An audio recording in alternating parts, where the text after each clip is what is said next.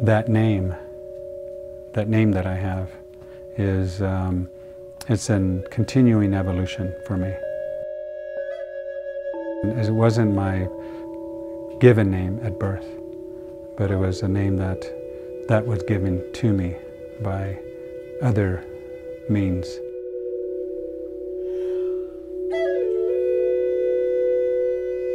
And we consider what we do is actually not even a performance, really. It's medicine. It's about listening.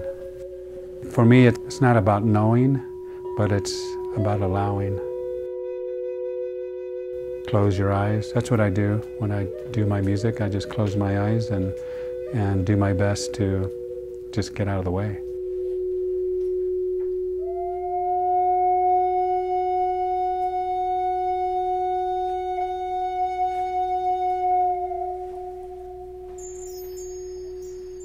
I was never musical.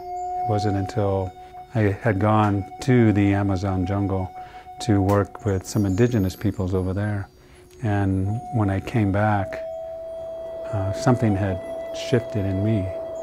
I felt like something cracked open in me, and that's when I picked up this instrument.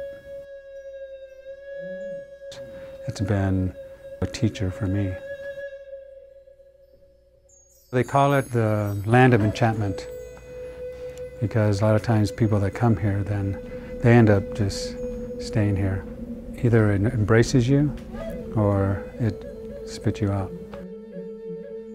There's a number of people that come here for, even though they might not be aware of it, you know, when they get here, the reason they come here is for their own personal healing.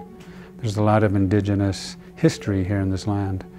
And of course the beauty and the sky is there's nothing else like it. And that's why I think a lot of artists come here too, because they like to paint, and capture.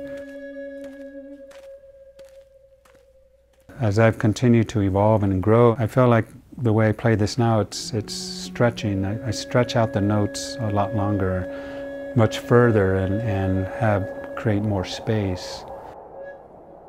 For me, it's like I'm actually communicating with something, or I'm calling something in.